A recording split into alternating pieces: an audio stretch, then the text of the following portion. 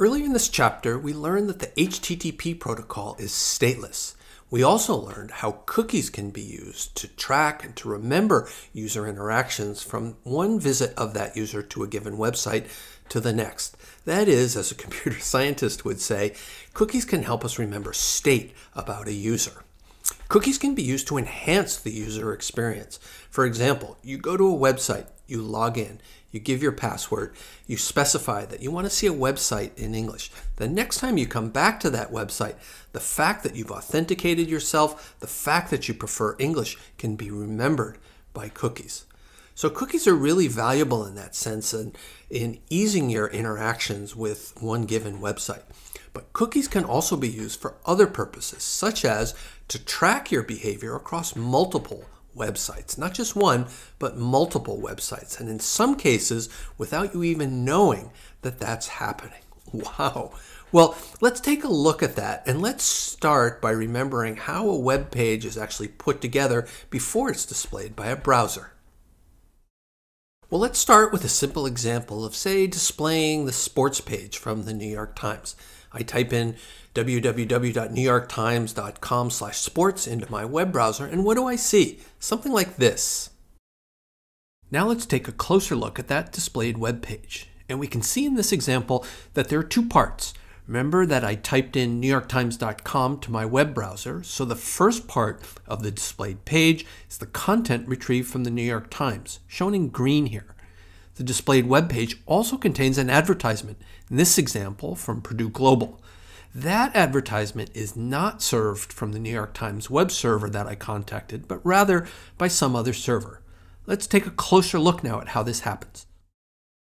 Here are the steps that are taken by my web browser. First, my browser contacts newyorktimes.com to get the base HTML file. My browser then parses that base HTML file and finds a reference to the URL of a web server, say adx.com, shown in purple here. My browser then contacts adx.com to get the ad. The ad's returned. My browser assembles the page to be displayed from these two parts, the content from the New York Times and the ad, and then displays the page. Let's next take a look at the exchange of HTTP messages here. So here's the setting. We've got my browser, we've got the newyorktimes.com web server, and we've got the adx.com web server.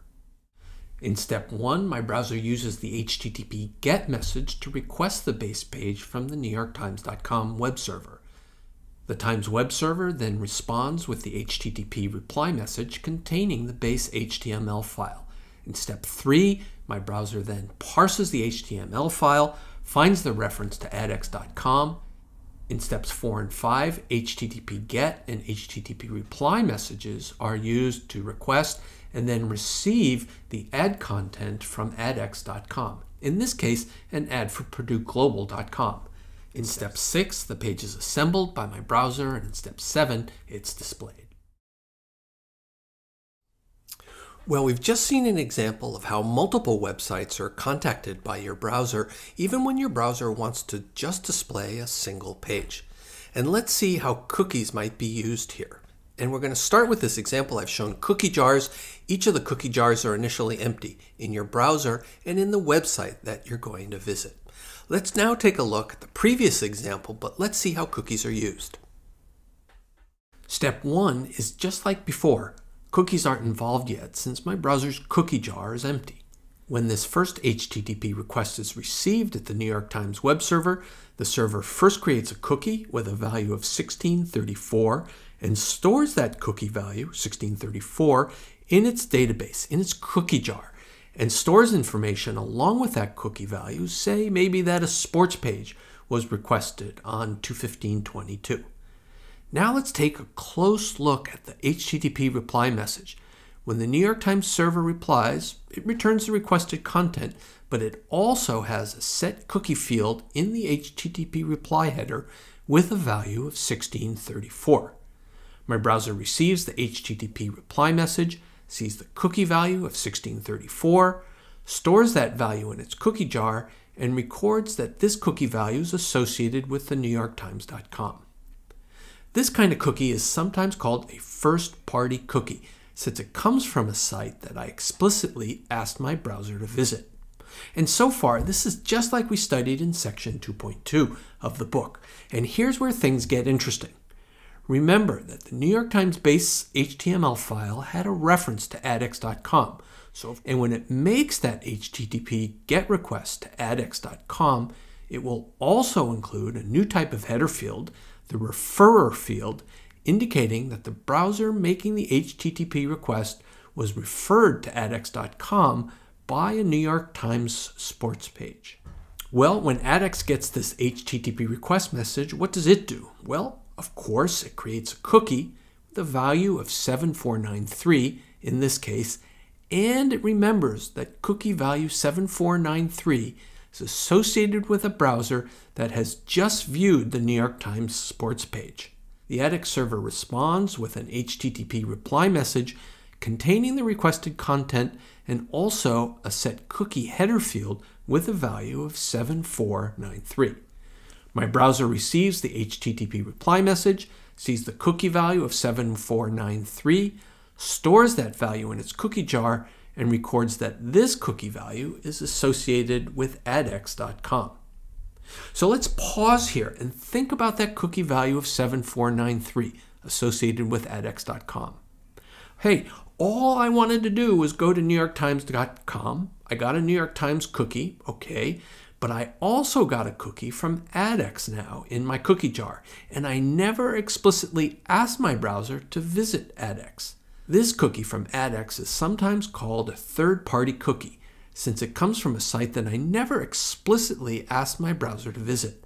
The third-party cookie was placed in my cookie jar even though I never explicitly asked my browser to visit adx.com.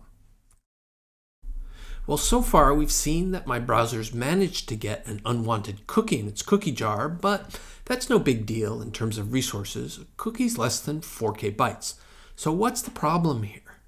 Well, if adx has ads on lots of web pages, as we'll see, adx is going to be able to get a lot of data about my browsing behavior, about the many websites I've visited. And you know the saying, data is the currency of the 21st century. So let's see what can happen.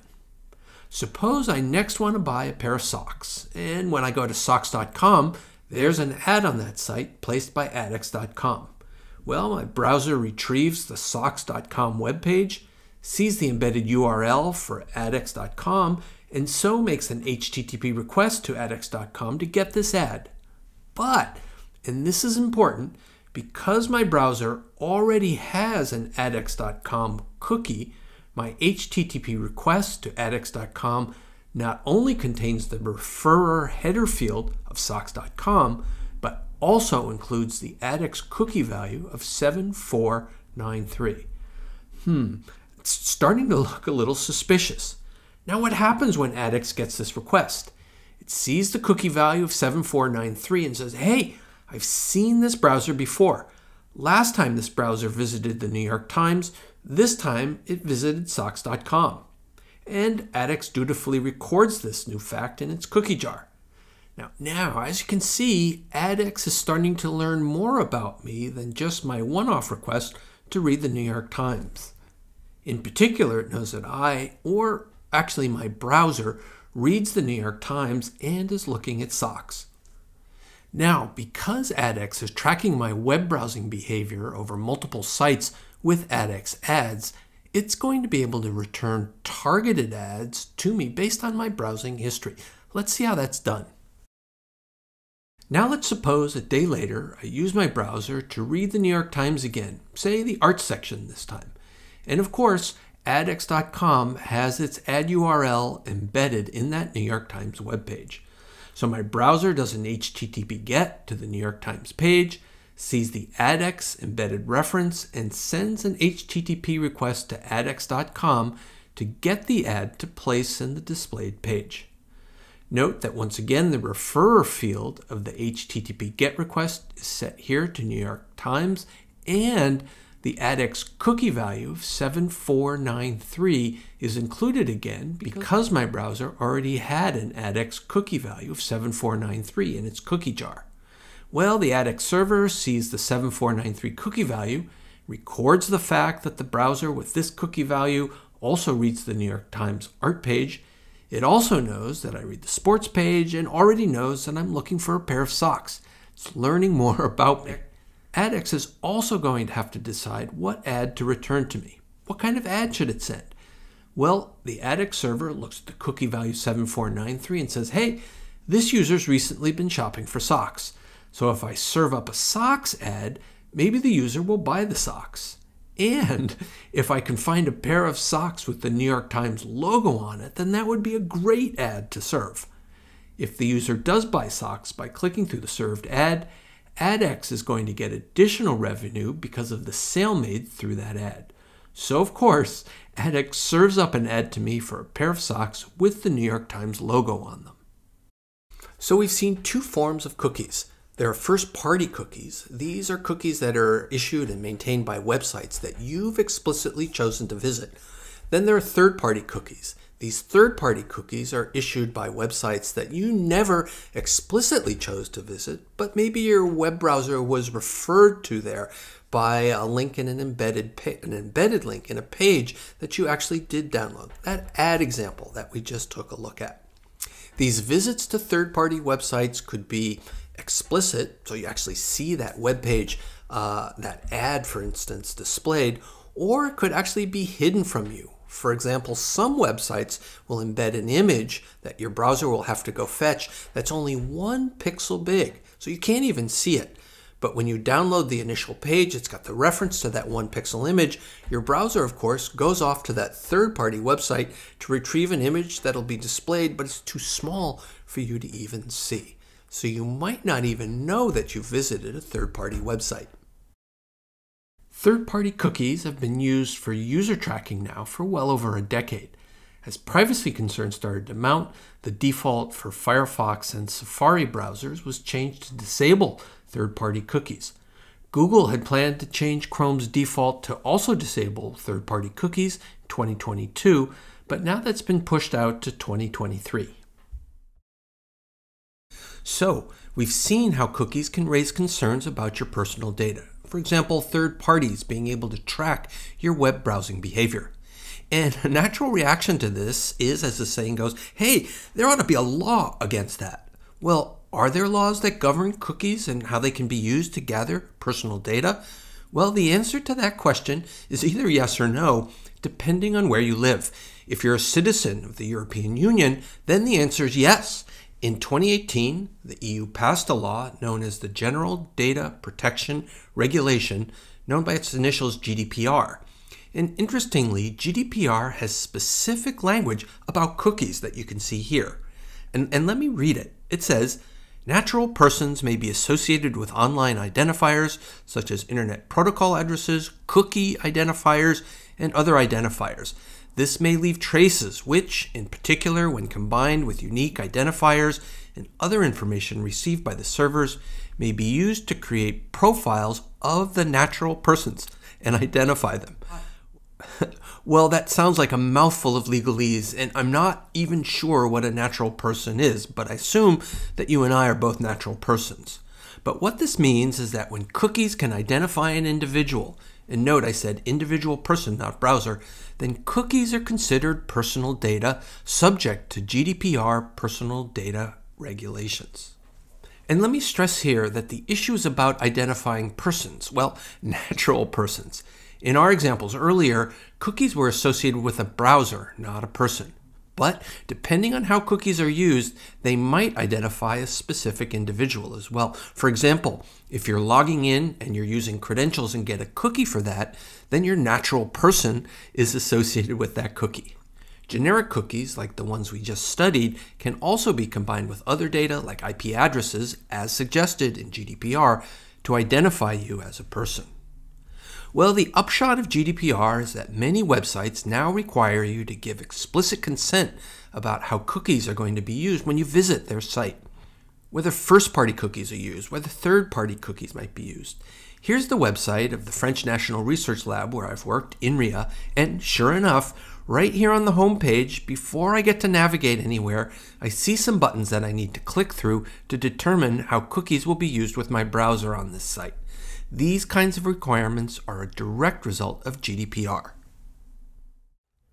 Well, that's it for our short study of cookies and how they can be used to track users. And I hope you found this really interesting. I mean, to me, this is incredibly interesting because it lies at the intersection of technology, the web, browsers, cookies, privacy issues, and laws like GDPR that are being developed both to control the technology and to give users more explicit control over their personal data. I hope you found this as interesting as I did.